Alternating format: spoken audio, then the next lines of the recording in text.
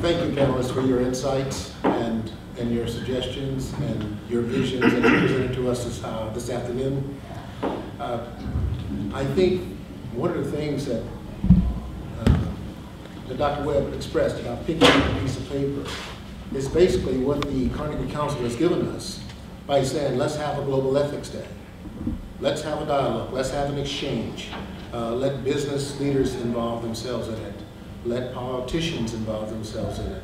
Let political scientists, business guys, let's talk about the values it takes and the values it will take for us to go forward as we grow and as our globe becomes more and more populated and we have a greater strain on our resources. And before adjourning, I would like for us to turn the mic on and let each panelist go through and add whatever thoughts they would like to add. I'm usually never short for words, and I really don't know what I can add because those are all very, very, very difficult acts to follow.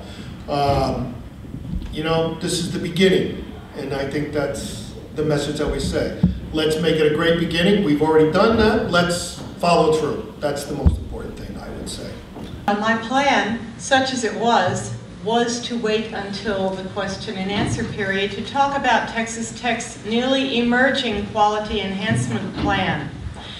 This has been in the works for about 1.5 years now, and we are expecting to send our completed plan to the Commission by mid-December or shortly thereafter. The QEP is a once every 10 years project. It lasts for 5 years, and it's really a way for the accreditor to walk the talk of quality by encouraging each college and university to find a project that will increase student learning or improve the environment for student learning in a significant way and devote substantial resources to that project over a 5-year period.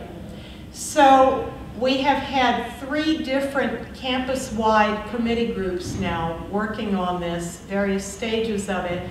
And the topic selection committee met beginning over a year ago until just about this time last year.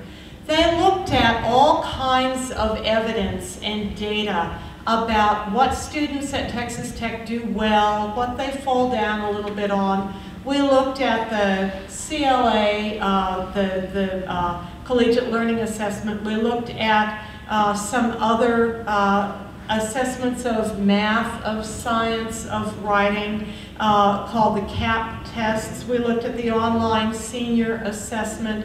We looked at core curriculum assessments. We looked at residence life. We looked at the health center. We looked at academic advising assessments, and really did a very thorough survey of all the different data we could collect about what would benefit the learning of Texas Tech students the most. And what that committee recommended was communication in a global society. The topic development committee that is charged and will meet immediately after this, by the way. They have a weekly meeting, and I'm going right there from this, has refined that idea. And just as one of the watchwords for our first QEP comes from the song that we call our alma mater, the sort of theme song of the university, not the fight song, but the song that really encompasses the values of Texas Tech. That line was, "Strive for honor evermore." And I think we all know that and have heard about that. Well, because I'm a musicologist, one fine day I decided I'd look at the words to that song. And in reviewing the text, I found that one of the lines a little earlier in the song is, "Bear our banners far and wide." And I thought, we've got a name for our new QEP. So we will be looking at "Bear our banners far and wide, communicating in a global society." And the committee recommended a change from communication to communicating because it's more personal and more immediate and more action-oriented. So we're very eager to begin pilot projects, first of all, to improve communicating by helping students write better, speak better, and present information in visual means better. We're going to try to do that in contexts that evoke global society. We know that Texas Tech may be geographically somewhat isolated out here on the South Plains, but we are neither culturally nor intellectually isolated at this university. We are taking deliberate steps to increase our international student enrollment at the graduate and undergraduate levels. And I have used a respiration metaphor. We breathe the world in here through our diverse faculty, the diversity of our degree programs and our certificate programs and the various organizations and other things we can offer to our students. But then we want to respire out into the global community, people who are, to evoke our mission statement, ethical leaders who will be able to succeed in a global and diverse workplace. In closing, I just wanted to touch upon what Dr. Patterson had said about self-understanding. Aristotle and Socrates taught ethics as a virtue of self-knowledge. So when he mentioned that, it reminded me of this. And it's very important that when we reflect upon ourselves, we're also thinking about our ethical beliefs. A way that we can grow, how we can progress in that is through dialogue. To engage in these opportunities to learn from others and share our own beliefs and really take those beliefs and see how we can merge or apply those beliefs from wherever they are, from another country, from another city, another culture, it doesn't matter. How we can apply and merge those beliefs with what we do in our own lives at this moment.